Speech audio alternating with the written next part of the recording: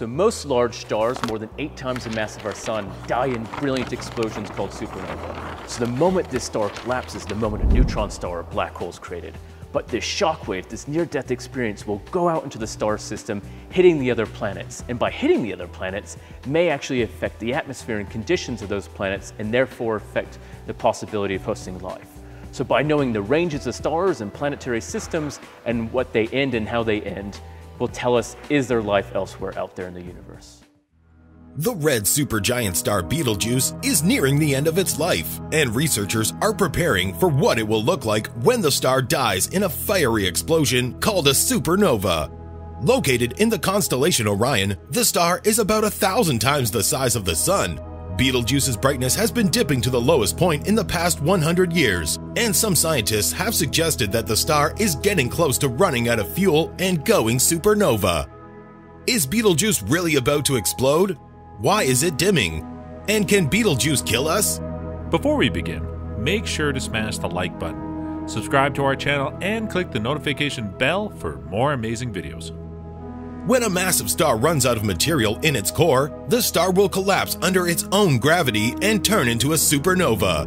Betelgeuse, a reddish star that's one of the brightest in the night sky, has been noticeably fainting or getting dimmer. The approximately 8.5 million year old star, which is part of the Orion constellation, has been one of the most recognizable stars in the sky because of its brightness and coloration.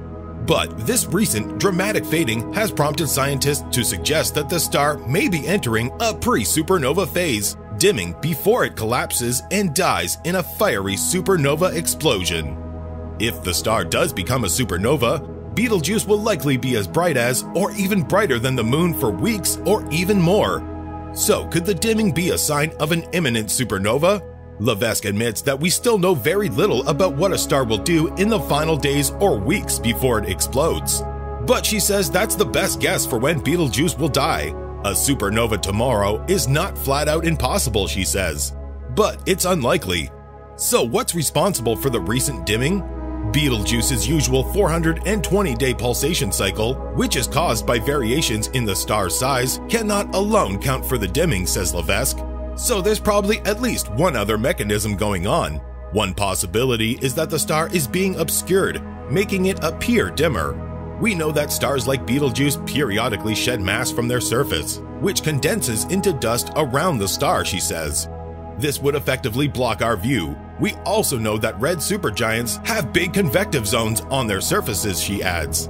Hot gas from deep inside the star rises to the surface, where it cools and sinks again. Changes in this circulation could be altering the star's surface temperature, and hence its brightness, another possible explanation for what's going on. So when will the Betelgeuse go supernova? It could be tonight, I don't deny it, says Felimpenko. It's just that the current dimming is not something that's incredibly unusual.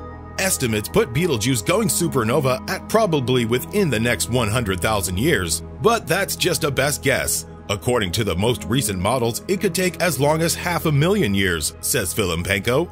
It all depends on what exactly the mass of the star is and how far it's already gone through its evolutionary burning. And we just don't know those things for sure. If Betelgeuse does go supernova, will it be seen from Earth? And would it affect us? According to co-author Laszlo Molnar from the Konkoly Observatory in Budapest, the actual size of Betelgeuse has been a bit of a mystery. Earlier studies suggested it could be bigger than the orbit of Jupiter. Our results say Betelgeuse only extends out to 2/3 of that, with a radius 750 times the radius of the Sun. Once we had the physical size of the star, we were able to determine the distance from Earth. Our results show it's a mere 530 light-years from us, 25% closer than we previously thought. That's significantly closer than the previously estimated distance of 724 light-years, but still plenty far away, safety-wise. Whenever Betelgeuse does eventually explode, it is distant enough that the explosion won't have much, if any, effect on Earth. That's a comforting thought, although if scientists were right, none of us alive right now will be around to see it. But for any scientists at the time, it will be a unique chance to witness a supernova that is relatively close by. Joyce said, "It's still a really big deal when a supernova goes off. And this is our closest candidate. It gives us a rare opportunity to study what happens to stars like this before they explode. There could be a threat from a supernova's high-energy radiation X-rays and gamma rays interacting with Earth's atmosphere. One of the primary concerns is that the ozone layer gets destroyed, which would allow more ultraviolet radiation from the sun to come through, says Philip Pankow. That could wreak havoc, killing plankton in the ocean and affecting the entire food chain. Betelgeuse may be the closest known star that could soon go supernova, even if it's guessed at 100,000 years.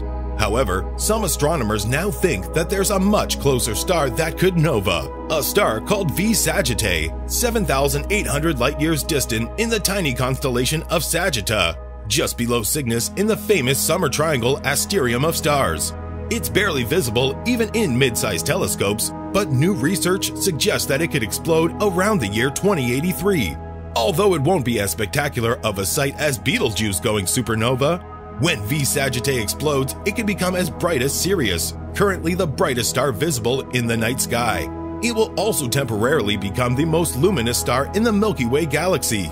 Around the year 2083, its accretion rate will rise catastrophically, spilling mass at incredibly high rates onto the white dwarf, with this material blazing away, says Professor Emeritus Bradley E. Schaefer, LSU Department of Physics and Astronomy.